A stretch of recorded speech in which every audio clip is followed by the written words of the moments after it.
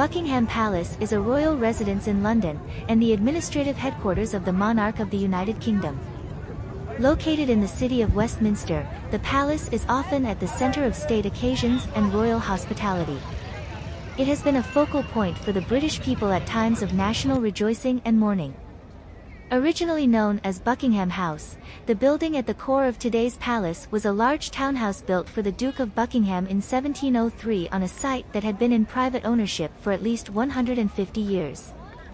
It was acquired by George III in 1761 as a private residence for Queen Charlotte and became known as the Queen's House.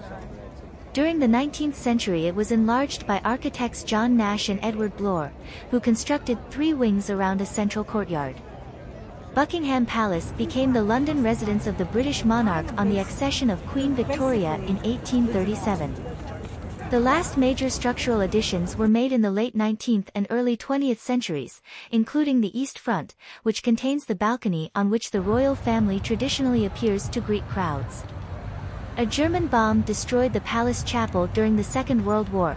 The King's Gallery was built on the site and opened to the public in 1962 to exhibit works of art from the royal collection. The original early 19th century interior designs, many of which survive, include widespread use of brightly colored scagliola and blue and pink lapis. On the advice of Charles Long, King Edward VII oversaw a partial redecoration in a Belle Époque cream and gold color scheme.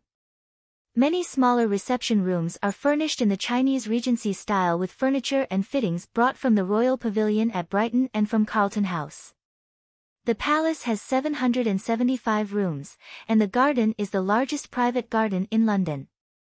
The state rooms, used for official and state entertaining, are open to the public each year for most of August and September and on some days in winter and spring.